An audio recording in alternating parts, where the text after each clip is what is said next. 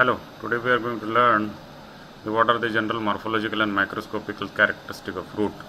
So myself Dr. Kalaskar, working at an R.C. Patel Institute of Pharmaceutical Education and Research. So you can download my academic content from the blog, that is rcpipercognosy.blogspot.in, and you can subscribe my channel Dr. Mohan Kalaskar at RC Piper to get a notification of the newly added videos. So let's start. So first of all, we should know what do you mean by root. Root is nothing but an extension of stem or tree trunk under the soil for encouragement and absorption of water. So the root has to perform two functions, basically to hold the plant in the soil as well as to absorb the water. So for that purpose, these roots are very stout and they are composed of xylem, and accordingly they also need to have a phloem, that is conduction of food. So this is basically a root, what it means.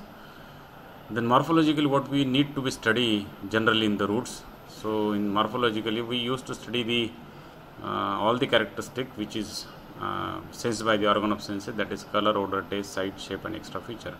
So we have been already discussed in previous videos. Color, odor, taste are the subjective characteristics, means which are changing from person to person. So these characteristics are not that much of worthful when we don't have a sample, representative sample to compare with the standard. But if we have a representative sample to compare with that, then in that case, these three characteristics are important. Other remaining characteristics, size and shape, which we can measure by means of some units, and we have been learned from our childhood, and because of that, they are fixed, and that is called as an objective characteristics. Extra features means what? Extra features means the characteristic which we cannot classify into above 5 characteristics. That is known to be an extra feature. So generally, what kind of extra features are being learned over here are touch, texture, and fracture. So other characteristics it may be there, that like exfoliating and something like that, okay, or it having a specific lichens and motches over the surface, which is a characteristic of cinchona. So what it having? So root which having a base, which is started from the stem, and that is nothing but a stem base which is at present at an above. That is also called as crown as well as stem bases, where the microscopic structures are different, and from where basically rootlets are not come out. So here the spot-like structures are I drawn over here. That is nothing but a root scare. So rootlets which is being tear off, that produces some pits. That is nothing but rootlets, and these are the small rootlets which is coming out, and which is in tortoise, which is in particularly having wrinkles over the root. So there are different shapes of the roots, particularly they are cylindrical, straight, or they are tortoise and cylindrical, like that shapes are there. Now we will see the next is in the extra feature. We need to find out the touch. Touch means when we rub these roots with the fingers, particularly thumbs and index finger, we will feel different types of touch. So it may be slippery, it may be rough, it may be having some specific texture over there, and that lead to the given different sense of the touch that we need to be record into the touch extra feature characters. Textures means what? Textures, particularly particularly these roots, they having a structure like it may show the longitudinal lines, that is called as wrinkles, where they are very small. Actually these lines are produced when the root is very fleshy in the live condition. After drying, it gets shrinks, and that produces wrinkles. Next is cracks. When the root is very big, then it may produce cracks over the surface of the bark, and that may produce longitudinal cracks as well as transfer crack, that we need to be observed. That is a characteristic of a particular plant. The ridges means small dots which is run horizontally, and that produces ridges over the root surfaces. So that are the textures. So you may encounter with the different textures also, but these are basically 3 textures which we need to be observed. Fracture means what? Here I drawn in 5 figures downside. I shown here a fracture surface.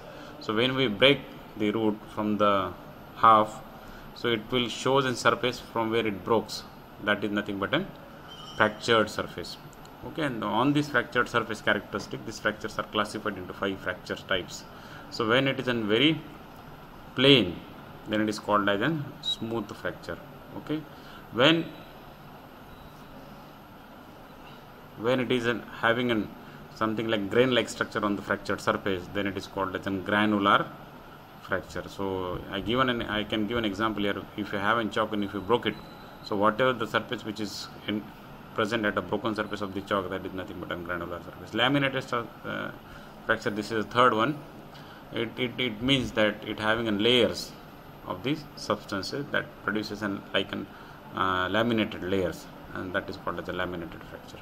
Fibrous fracture means from the broken surface there are some fibrous things coming out of the broken surface, that is nothing but a fibrous fracture. Splintery means it is similar to the granular, but whatever the grains are there, they are pointed one, and that produces a splintery fracture. So these are the 5 fractures which we can observe into the extra feature over here.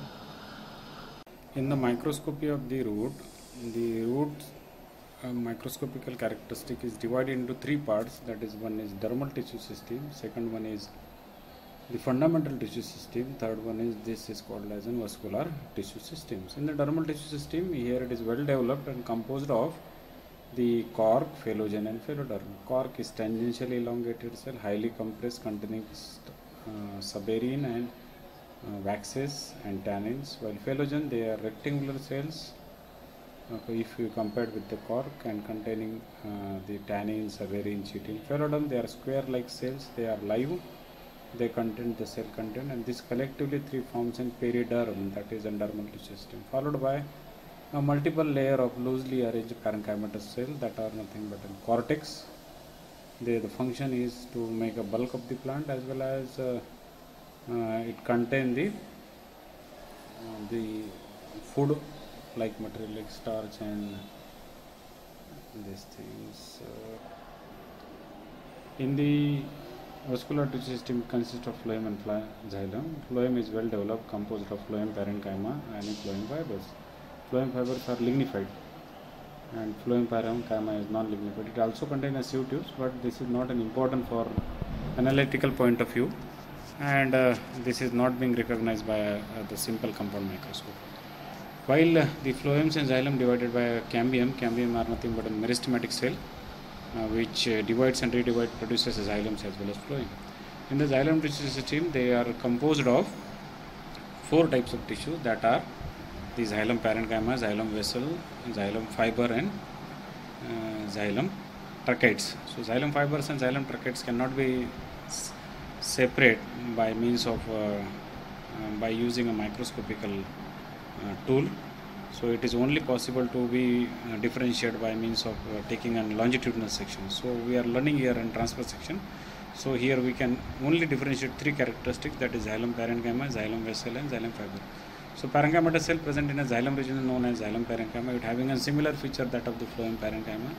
Xylem vessels are very long, large, circular structures which is lignified, and the xylem fibers are the very small, stout cells, and here xylems and phloems are sandwiched between the 2 medullary rays. The medullary rays may be an uniseriate, biseriate or multiseriate.